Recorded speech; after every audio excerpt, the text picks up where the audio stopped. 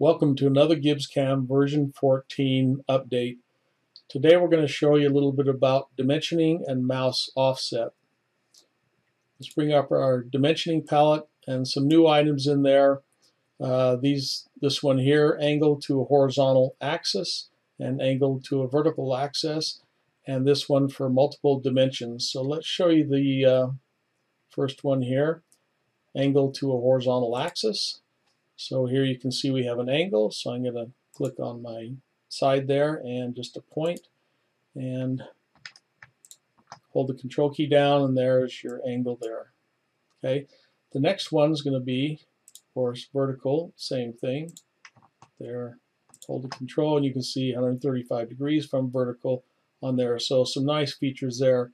Now on the rest of these dimensions, let's say this one here, which I use a lot, X, Y, and Z dimensions. So if I click on here, you can see, dimensions at one time, then it goes away. But if you want to do multiple dimensions with any of these, just click on this button here for multiple dimensions. Click on this again, and you can see you can dimension as many things as you want. And of course, you can drag these, you can drag these off as well, as you always could. Of course, you can hide those if you want, bring them back if you want.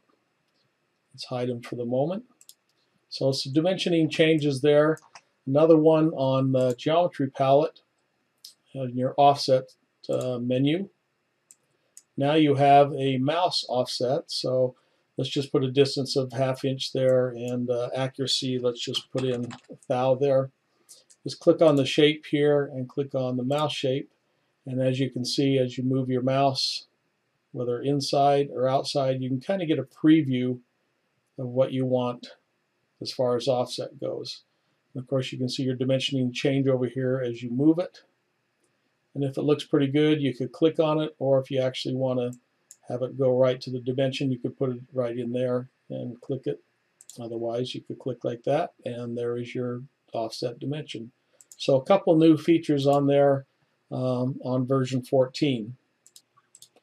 Now let's say you want the font bigger, because sometimes I have people say, oh, the font's too small, can we change the font? Let's bring up our dimensioning palette again, and all you need to do, let's turn on our dimensions first.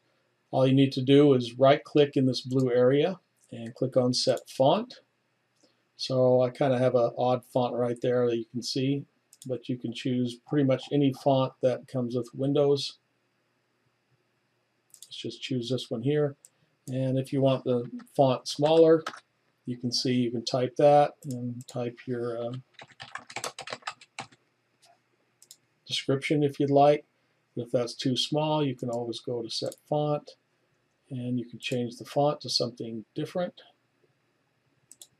And you can give it a larger size, let's say 15, and you can see your font gets bigger.